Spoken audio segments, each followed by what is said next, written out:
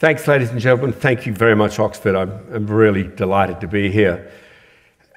What I want to speak with you about, I have shown to the leaders in New Delhi, the leaders in Beijing, in the White House, and they've agreed. We have a massive, current, very serious issue on our hands. And as you do in the way of politicians, you might know what is right, but you're not going to act in what is right unless you can be persuaded to by the public.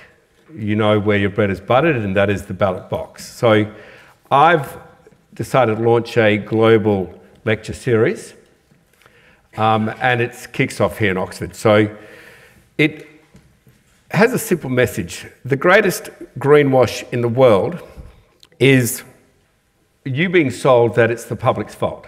Actually, it's not the public's fault. It is not your fault. You have every right to consume, every right to educate your kids, to go and visit gran or granddad or your girl or boyfriend in the other side of the world. That's your absolute birthright. I've had it, you deserve it. But not in a way that is going to destroy the planet. Now, you can't control that, but I can tell you who does. People like me, leaders like me. There are about 1,000 of us only. A core group of about 50 who could drive it, and policymakers that enshrine where business has to go to compete with each other. The guide rules, the level playing field. Those policies are set right against going green, as we are now. Let's just go to a touchy subject. Say, take the Murdoch press. Globally, they swing to popular opinion. That's what good, responsible press houses do. They don't actually have a dog in the race. They don't have a fossil fuel investment structure within their group that they're trying to support. They will listen very strongly to social media and to public opinion. Now, they get accused of being divisive, this, that, and the other thing, and I completely agree. However, they will be swayed by public opinion. The reason why I'm speaking with you all today is I want you to start the fire of that global public opinion. They might not be the problem. The real problem I want you to look closely at is media empires which have holdings within their ownership structure in the fossil fuel sector. Look closely at their behaviour. That vested interest behaviour, where they might only have a fractional part of the value of their empire in fossil fuels, believe it or not, they're going to use the whole of their media empire to protect that small, pin-headed approach to their global wealth. So I wanted us to say, look, let's not blame media, let's have us drive media. We drive media with our own public opinion, we drive media through our much more influential social media and through your own personal outreach to your colleagues around the corner and around the world. So let's start with, say, the UK. It stepped right back from its climate commitments and it's announced plans for a smoke-free generation. That's great. Responsible governments driven by science will drive the youth away from vaping, realising that it's a lot more lethal and way more addictive than the nicotine you get naturally in tobacco. You can just dial up the nicotine content, which is why it is such a terribly unfair game on kids. It's addictive as soon as they trial it. Now, what's a much worse game in sense of fairness is every generation which lives, not just the youth. The older generation, your generation, slightly older, slightly younger, doesn't matter. Every generation which lives, every mammal which lives, every generation which may ever live of humans on Earth. Think of that. That's way less glamorous than banning vaping for kids, but it's way more sinister and way more serious. So I'd like to just say to you, we are capable of holding governments to account and holding businesses to account. I can assure you, as a so-called captain of industry, I can't operate without a social license. I can't operate without a social license. Hold people like me to account. The difference between myself providing energy and products to maintain and increase global standards of living and not polluting the planet, not destroying your future, is simply hard work. Don't get caught with the trillions of dollars. It all sounds like way too much money. Don't get caught in the fact that it's very hard to abate. Just say, actually, you're too lazy to abate it. You can actually do it. These are things which we should by now be doing. And if I could just take you to the Confessions of a Carbon Emitter. I did send myself back to school in 2016. I got around, met most of my professors in bare feet, and tried to keep, through really good leadership, the empire rolling and the philanthropies rolling. But really, I just recognised that I'm just a kid from the deep West Australian outback bush. I grew up around sheep and cattle and horsemanship.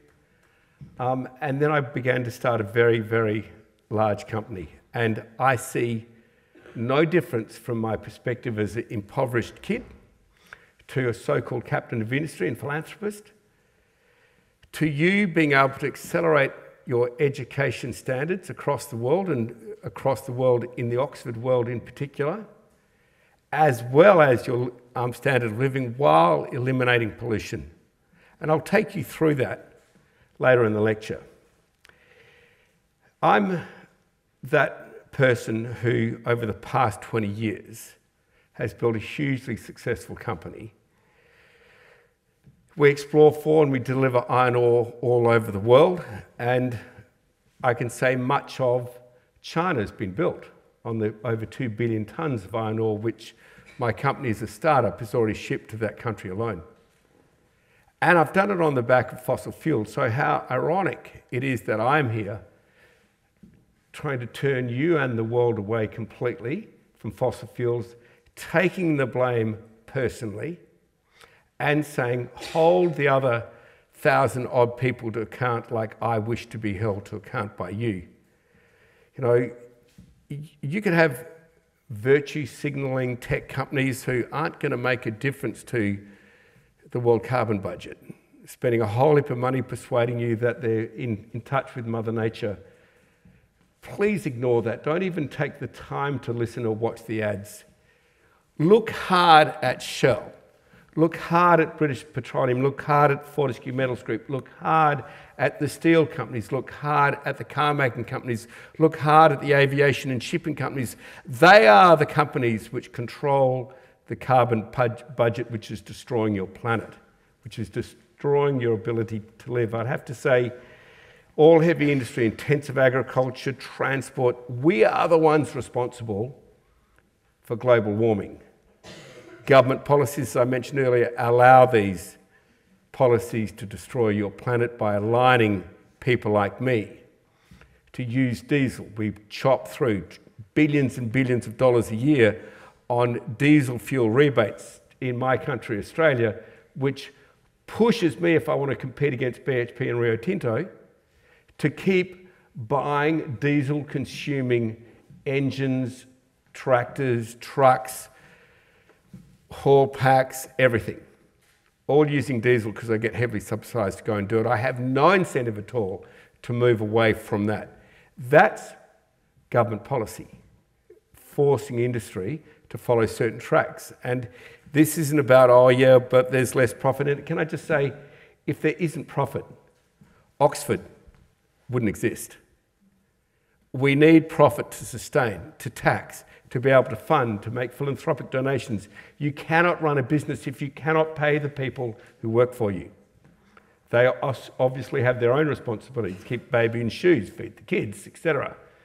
They're not going to do it without wages. You can't pay wages without profit. So I just want to say, this isn't about captains of industry just wanting to hold up profits. It's about captains of industry not having enough courage to change how they make their profit. I had one captain of industry describe a really big one, say, hang on, we're jugglers. Now you want us to go and be high jumpers on an athletic field. And also, if you could, you'd have us juggling and high jumping at the same time. We just can't do that.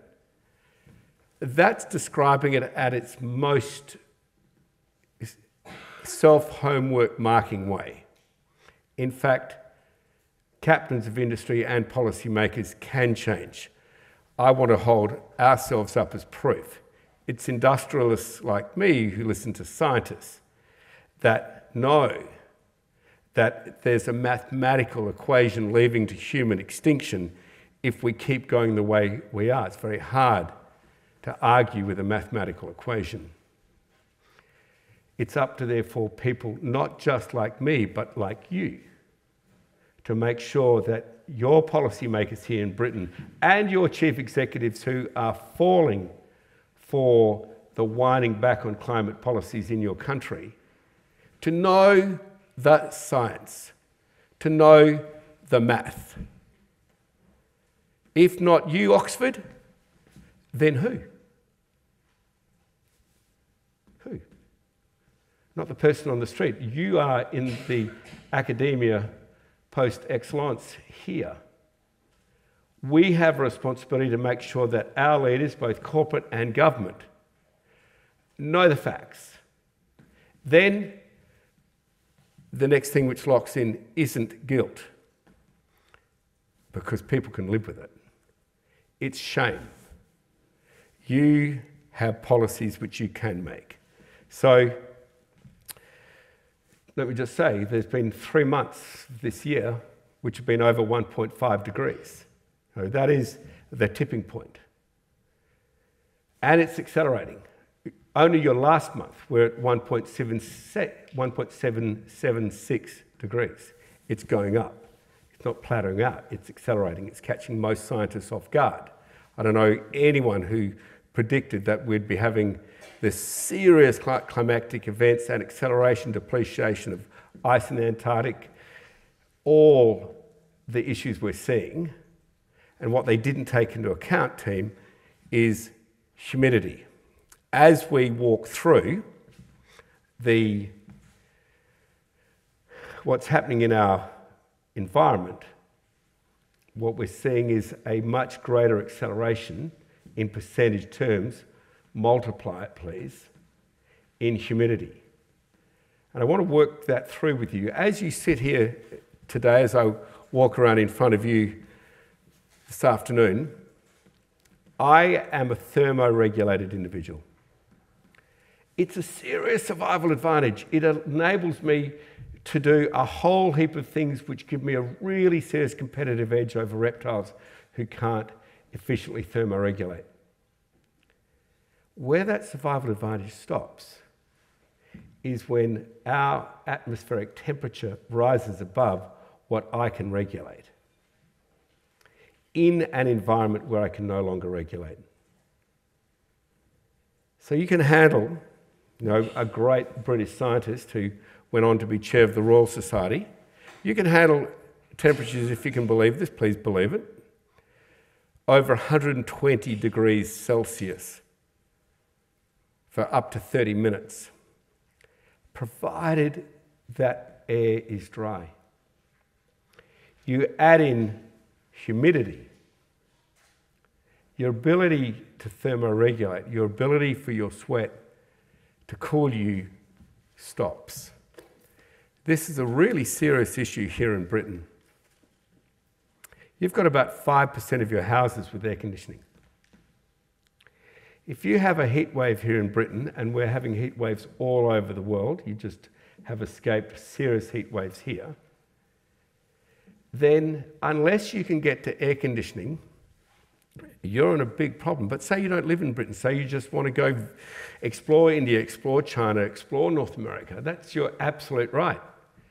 You get heat waves there in high humidity, and your fancy hotel room will become your coffin. I just want to walk you through what that looks like. You thermoregulate, but when you cannot do that, it's called in science the wet bulb effect. If you just wrap a cloth around a temperature gauge with a mercury bulb at the bottom, like you're very familiar with, that temperature gauge will show a marked decrease in temperature.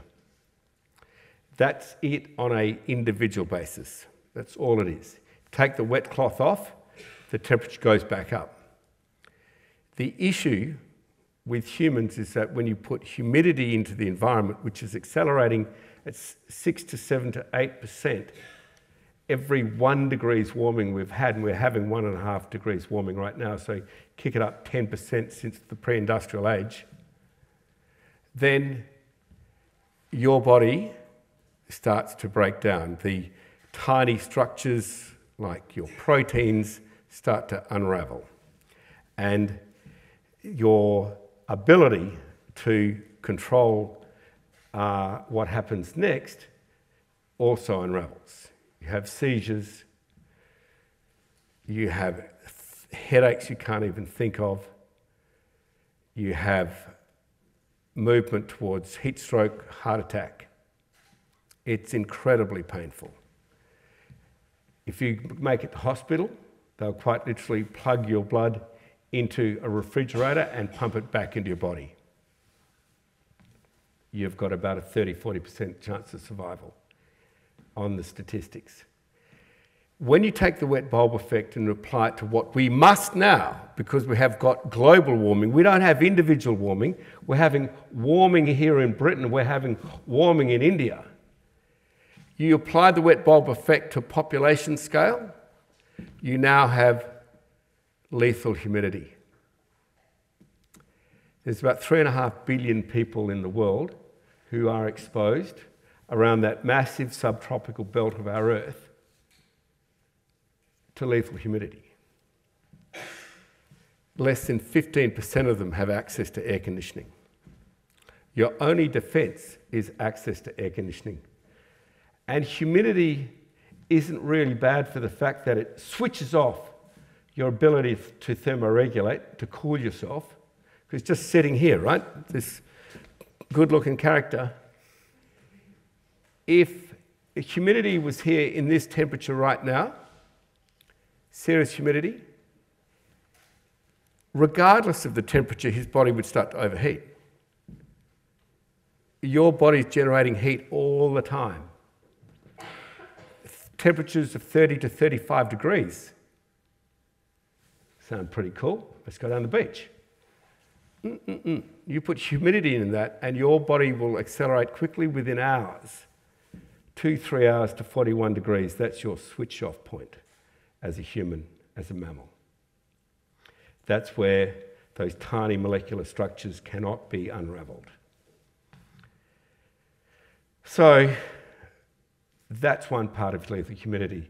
The other part is, have you ever wondered, not being climate scholars, why the floods and the droughts and the fires and everything you're seeing is looking worse and worse? I mean, is this just the media playing it up, or is it actually happening? I mean, in Pakistan, we lost, in that part of the world, you've seen huge floods. In Libya, you've seen 11,000 people killed in floods, swept out to sea.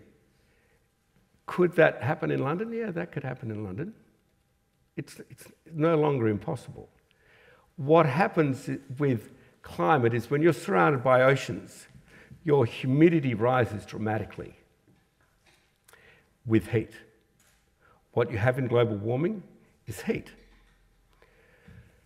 That humidity is like the firepower in a rocket.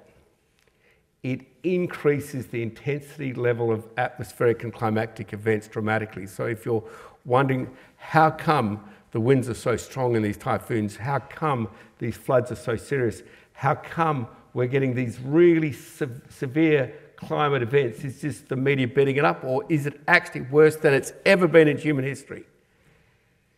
Yes, it's actually worse than it's ever been in human history because of humidity. And this is what I wanted to tell you. If you have a 1.5 degree global warming, which is upon us now, think what 2 degrees is going to do. The difference between, say, 70 and 80% humidity, that 10% from the rise of only 1.5% since pre-industrial age, that's enough to make a lot of the world lethal. And the reason why Beijing, New Delhi, and DC are listening is because this is not a global warming issue. This is a serious internal and external sovereign threat issue. That is the only reason why I've been given any audience by those 3 state powers.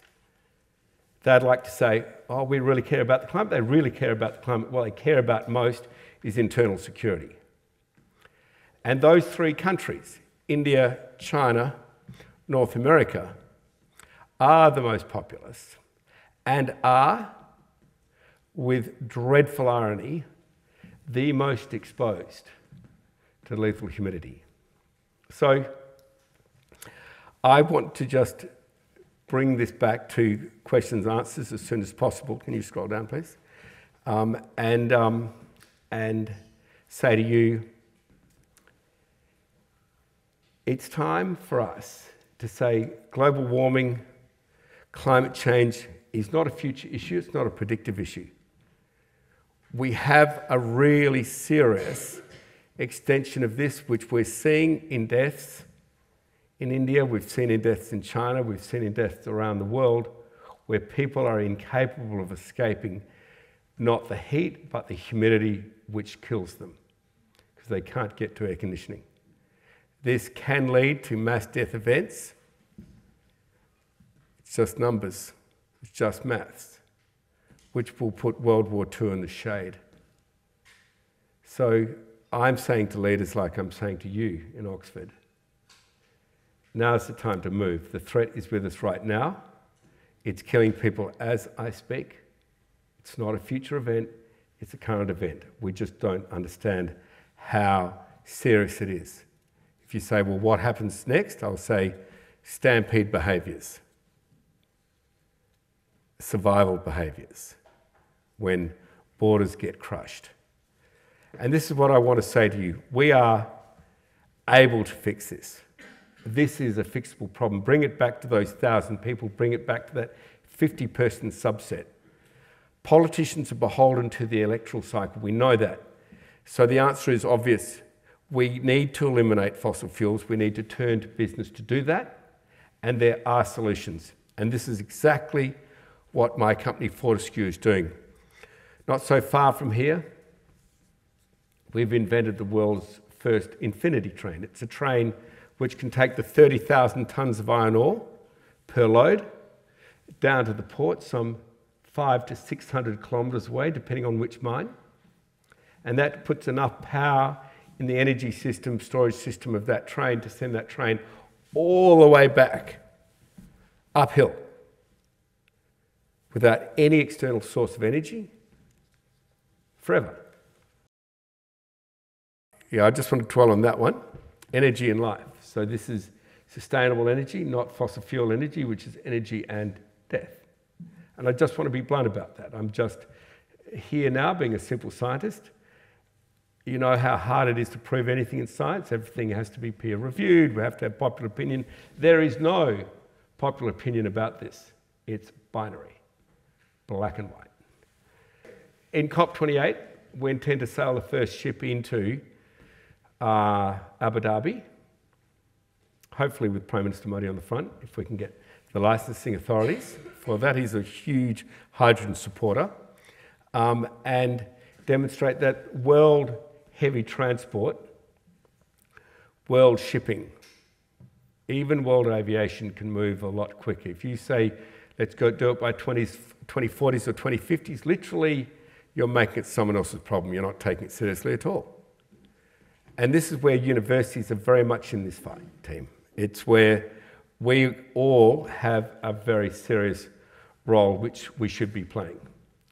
We currently call ourselves a intelligent species, yet we're putting $7 trillion a year into our extinction in subsidies. That doesn't sound like an intelligent species. What it actually is an intelligent species who do not have courage to change. So I want to bring you back to this word, courage. I want you to have the courage to step out, put lethal humidity on the table.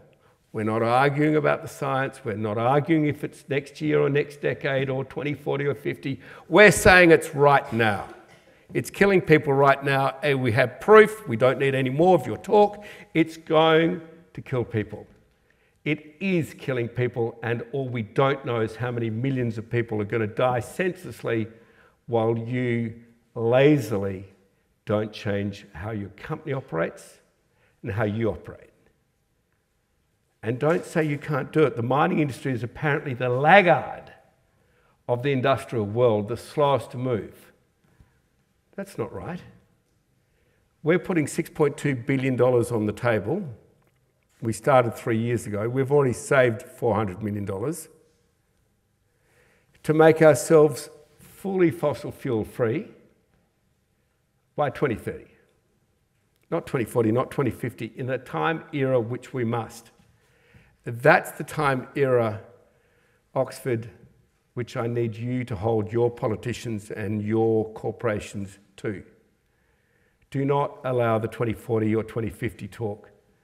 Speak 2030, then you're hitting the pay packet, the bonus system, the electoral cycle of those 1,000 people who can stop global warming.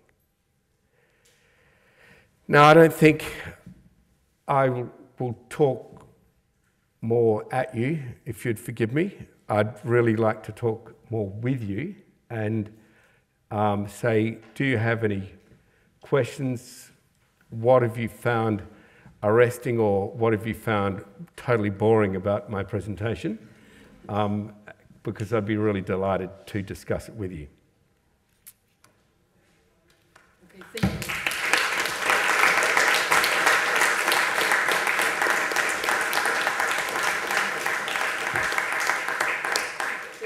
Very much, Dr. Andrew Forrest, for your lecture here, your special lecture here today.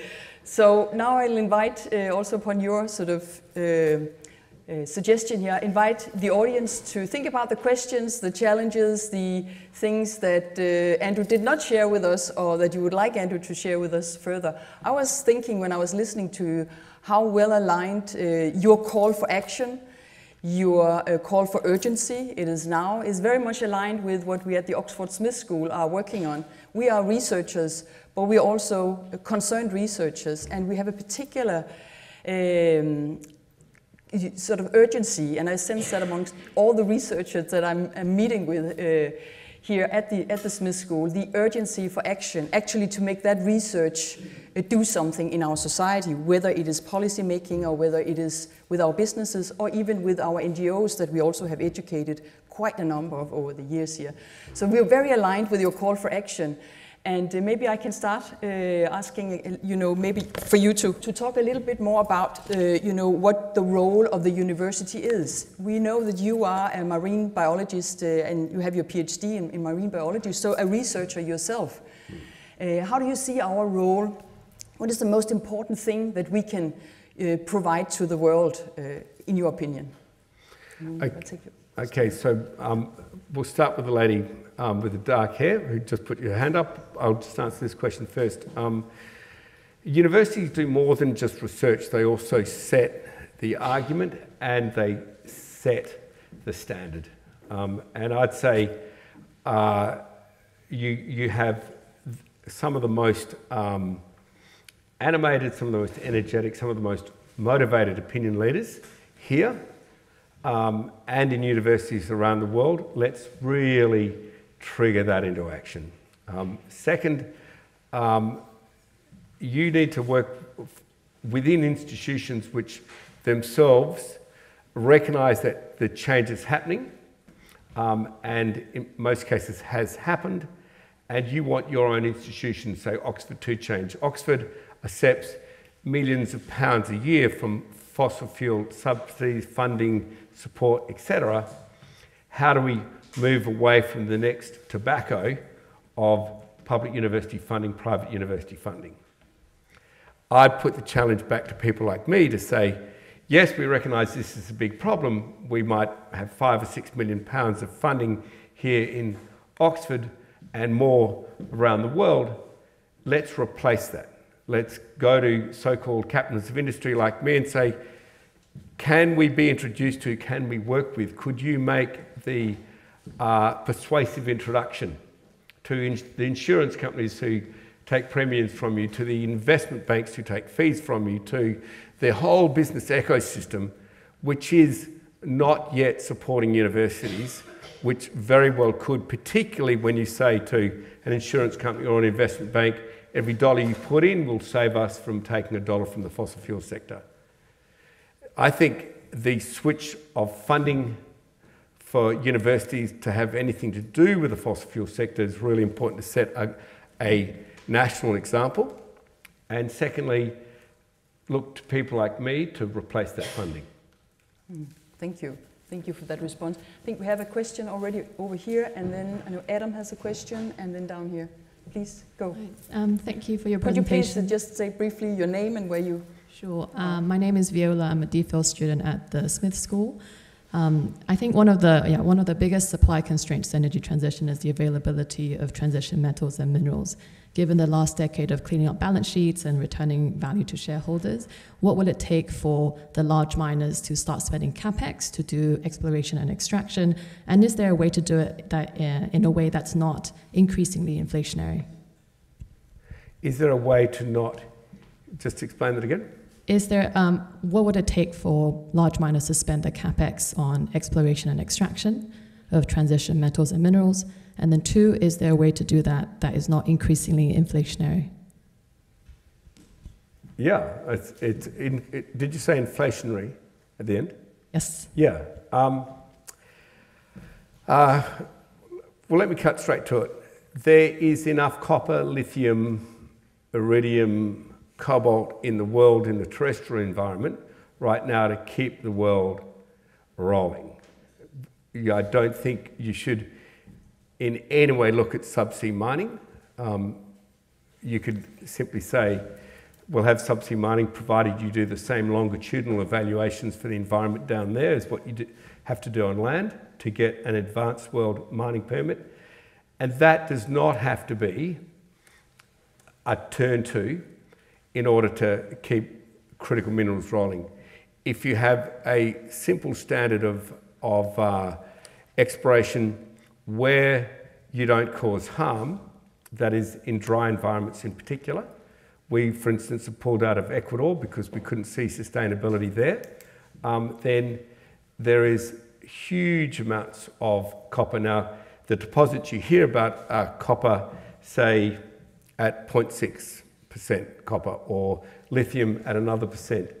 With only a small increase in that copper price or that lithium price, then you will see those deposits multiply. That leads to an increase in production, that leads to an increase in efficiency, and keeps the commodity price from having next to no effect on the ultimate consumer price. But you need to be able to kick it off first. Thank you very much for this. Also, Adam, please introduce yourself briefly. Hi, Andrew. Adam Parr. I'm also a DPhil student at the Smith School and a former colleague of yours. So, Andrew, there are many people like you, the 1,000, who can read the science and they're intelligent enough to do that. What do you think made you come to this realization that this was such an important and urgent problem that you've effectively dedicated your life to it? Look, really the trigger for me was having a world-leading marine ecologist speak to me about the heat waves which occur in the ocean. Heat waves, firestorms, etc., are terrible in the terrestrial environment. Most people can get out of the road. In the ocean, they can't. And the destruction of that is massive. And of course, at the core of that is the warming of the oceans, the deoxygenation of oceans. What really triggered me was, which led to that I'm scared slide, is the Russian permafrost. Is studying the Russian permafrost with Russian scientists and learning that if you like, frozen ocean 2.5 times the size of Australia, wrapped around the Arctic, is beginning to let go its carbon dioxide, its methane, the rest of its organic matter, but as it starts to collapse, the amount of global warming gases which will be released from just that one permafrost, there's at least 4 in the world, from just that one permafrost is responsible for the tremendous warming, the accelerated warming, 300-400% quicker than the rest of the world that you're seeing in the Arctic. And so it was looking at that cataclysmic event of global warming caused by just that permafrost letting go that made me think everything is now inconsequential to that event. We should fight it for everything we have. When I started to look at how you could fight it as a business, because it all came back down to business, all the philanthropy in the world, Gates, Forrest, whoever, won't make a dot of difference. Business is where this gets driven from. Business is driven by policies. And when I started to look really hard at our own business, I thought quickly there are solutions. Some are harder than others. We're going to have to drive down the cost of those solutions. Go to your point about not being in any way inflationary. You know, it's hard, but it's very possible, if not highly probable. And the difference is leadership, just courage and leadership. So I'm pushing my fellow captains of industry now, saying, if that permafrost lets go, your business is toast. Let's just look at it for what it is. And so we now have to switch off our fossil fuels, and we have to do it by as close as we can to 2030. No, thank you. And I really appreciate your call for leadership also. We know that as university institutions of the world, we actually educate, we give degrees to about 70 million students every year. So what we bring into the classrooms in terms of the kind of leadership you are calling for matters. It does. So I think that is something that we definitely are working with also at the Smith School and at Oxford in general. Yes, thank you. We have another question here, please. Yeah, thanks so much, Andrew. My name is Claire Molinari. I'm head of ESG at Care Super, actually one of your investors. I did do my DPhil here at Oxford some time ago. But I just had a question about some of your new energy businesses and the perception that's in the market that they'll actually be a bit of a drag on returns. What do you think are the investments that will change people's minds and show that this is a really valuable place to invest? Okay, so it's a really good question. In the conversations I've had with our colleagues at BHP and Rio, they have remarked that our share price is outperforming theirs, and that our number of shareholders has gone from 50,000 shareholders to 180,000 shareholders over the period that we've been prosecuting turning our company green and producing green hydrogen to allow the rest of the world to finish that race to also go green. A lot of that race is green electricity, but not all of it. There's a huge part, 30 to 40%, which must literally be mobile energy like oil and gas and coal. That's going to be hydrogen or hydrogen derivatives. So at the outset, I'd say, well, is total shareholder return the fundamental here? And if the answer is yes, then what we're doing is already proven right because of our outperformance. But second, I'd say, and it's that equation I began to get to, and then someone flashed up, you've got 5 minutes left, so I cut it off. That equation I got to the 6.2 billion, we've already saved nearly $500 million out of that 6.2 billion since we started putting in solar and everything to push ourselves off gas and oil and diesel. And we'll spend that 6.2 billion US by about 27, 28, like we're spending it now. Now, we will save out of that from switching off 1 billion litres of diesel a year, we'll save at least $1 billion US. Over that construction and implementation period, our total savings will grow from 400 million to 3 billion. So our net investment is 3.2 billion once you've taken off the savings. Now you've got $1 billion a year being saved forever against a net investment of 3.2. That's a 33% rate of return. That is many times Warren Buffett's miracle of 9%. So I'm saying this is a good investment. Don't think you can't do it. If a mining industry can, then every industry can. Thank you very much for this. I have a question here, but before I take that, I would love to also challenge you a little bit on the 1,000 people that you mentioned a few times here. So you sort of kept returning to, we need to mobilize those individuals because they can actually make a big difference for changing the world. So how do we mobilize them to do exactly what? Okay, so it's the same way that I got mobilised. Yeah. I listened to people.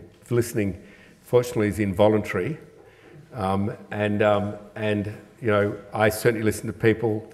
I read what was being sent to me. Obviously, not everyone's going to go and do a PhD, but you could hear clearly what informed opinion was, and if they're challenging how you operate, and you challenge how they got to their reasoning, and you found their reasoning to be good, to be pure, then you felt real pressure to change. And it's that pressure to change. It's not using guilt, but shame, if you don't change, is the fundamental here. And I think students here, researchers here, professors here, do have a big role in public opinion in Britain, and Britain has a big role in public opinion in the world. So that's how I believe it can start. Yeah. Okay. Thank you. Thank you for this. We have a question here and then a final question here, and then we will close off. Please. Thank you very much, Dr. Forrest. Brian O'Callaghan. I lead a program here at the Smith School. We've seen several new major green pieces of legislation over the last couple of years, in particular the Inflation Reduction Act. When you look at the tax credit-based investment incentives for green hydrogen there, do you see that as being A, positive, B, sufficient, and C, an example for the rest of the world to look to? Yeah, look, I absolutely do. And I've had it out with your government here, saying it is moronic and displays intense lack of economic understanding. You should be teaching your politicians with your articulate understanding of economics that if you put a multiplier into the system, an economic multiplier, an investment multiplier, then you will keep on growing. And my role with the IRA was to persuade the White House to take off the cap. If it's an investment which looks like repaying itself every 3 to 5 years, and by the way, it looks like it's going to do that quicker because it's sucking in investment from all over the world, including from us, then you have an economic multiplier in your system and you should not cut it off. You should not run the gauntlet with Congress again. If it's repaying itself every 3 to 5 years, just keep it going. 350 billion, $500 billion, $1 trillion, just keep it going because it's great for your economy. And it's also great for the world. And countries like Britain have said, yeah, but it's sucking investment dollars. You, Forrest, could put more capital into Britain and now you're going to put it in North America. And I say, exactly right, but it's not a zero-sum game. It's not as though I have $2 to put into a good investment and that's it. No, if I have a good investment, I can find another $2 and I can find another $2 and another $2. It can accelerate. The lack of understanding of the power of the IRA to actually help a country's economy is mind-boggling, but I'll keep hammering it, saying countries should put in IRAs if you want to increase your standard of living and have higher education levels and higher standard of living. Put in an IRA on, by the way, you might help global warming too. Thank you. Thank you so much. Please, final question. Hi, my name is George Curry-Jones. I'm a researcher in the Smith School as well. So if you want to hit this 2030 goal, as you say, think about 2030, not 2040, each election cycle is particularly important. And I know that we saw it in Australia last year. We've got obviously a very important election coming up in the UK next year. these like sensitive intervention points to change the narrative of green transitions, both within the public and also in the political class. So I wanted to say firstly a massive thank you to you for the intervention you made a couple of weeks ago, pushing back against the conservative policies that are putting in place. Do you have a kind of equal message of action for the UK Labour Party and what they can be doing, or what you think they should be doing over the next 18 months to put themselves in the right footing for kind of meeting all of these points that you've made here today? Yeah, I do. The highest growth total shareholder return company in Australia's history over the last quarter of a century is Forrest Metals Group. Okay, and it's not by 10 or 20%; it's like 200 or 300%. That is because we made investments into areas which really needed investment. There is no area more obvious nor critical, but more obvious than investing in green energy.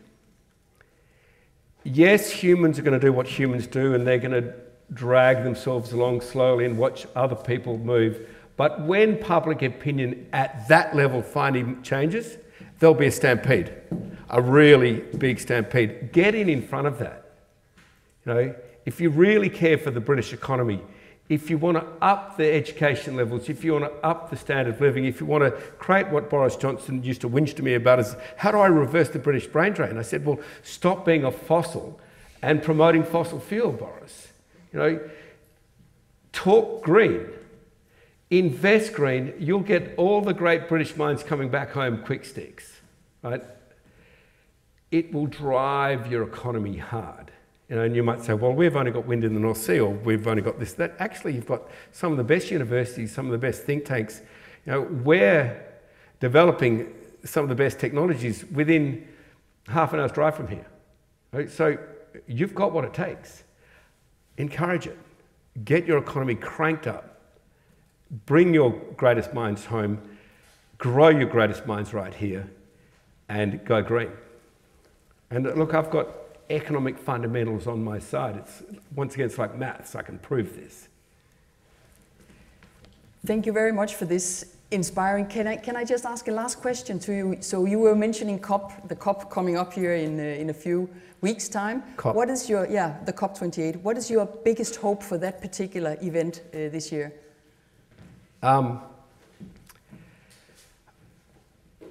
That we as a global population understand how difficult it is to eliminate fossil fuel subsidies.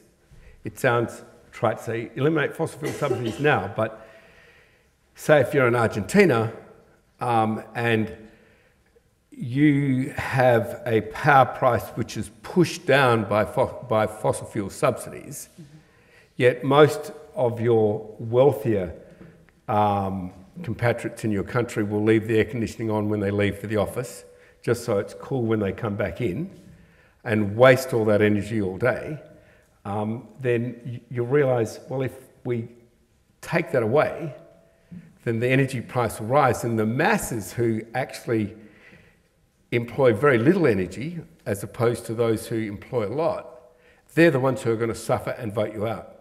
So I would say the primary message of COP is to go and educate your public. Like if those millions and millions of Argentinians knew that they can't send their kids to school because they're getting a lower energy price and their economy's stuffed because of it, because they're subsidising every rare cent they have, then they'd say, oh God, I didn't know that. Okay, well, thank you for that leadership. Thank you for telling your people this is why fossil fuel subsidies are so bad. I will hope that what comes out of COP28 is a realistic ambition, that those who leave it and those who attend it go back to their countries and say, the reason why we have to get rid of fossil fuel subsidies right now isn't just because your planet's going to cook, it is because we're destroying your economy. And we're sucking $7 trillion a year out of it. I know that's a huge number, but it hits every single country. It hits Australia, it hits Argentina, it hits Britain. You know, go back home with the guts to tell your shareholders and to tell your electorate, this is why fossil fuel subsidies must come to an end in the next few years. And by the way, your energy consumption is not a multiplying game. You will use $2 of energy, whether it's fossil fuel or green. Just switch and explain to your electorate, explain to your shareholders what we've done to our shareholders, why we're going green. It's going to be challenging and we're going to get a lot of criticism, we're going to be arguing economics, but when we're fully green, we'll have the lowest cost of power and you shareholders will have the highest margin of profit. And that's what I will be asking leaders across the world at COP28. Go home and explain why fossil fuels must come to an end, subsidies must come to an end straight away. On that beautiful note, I want to say thank you so much, Andrew, for an amazing speak, for bringing by your personal example and all your achievements to show us that it can be done, and also for bringing your personal energy to the room here to inspire all of us. Thank you so much. Thank you.